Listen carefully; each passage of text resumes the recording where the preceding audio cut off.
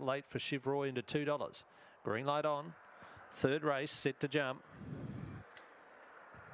And away, firing out from box 8, Chivroy. Beautiful beginning. It's landed 3 lengths in front, early stages. Western Field a second. 3 away, third. Kentucky King first turn. Hezekiah led in on the fence fourth, trying to shoulder Ignition Starter out of the way and take a Carnation the inside. But Chivroy has raced away. 5 lengths in front, turning from Western Field, who drifts up the track. Kentucky King up on the inside, but it's all Chivroy. It's won by 12 lengths. Second and third's a close go. Take a Carnation bursting through with Western Field.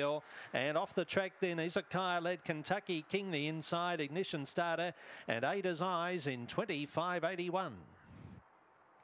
Stand by for placings, but Chivroy has bolted in number 8, 25.82. The run began beautifully. It's about 3 lengths in front after the first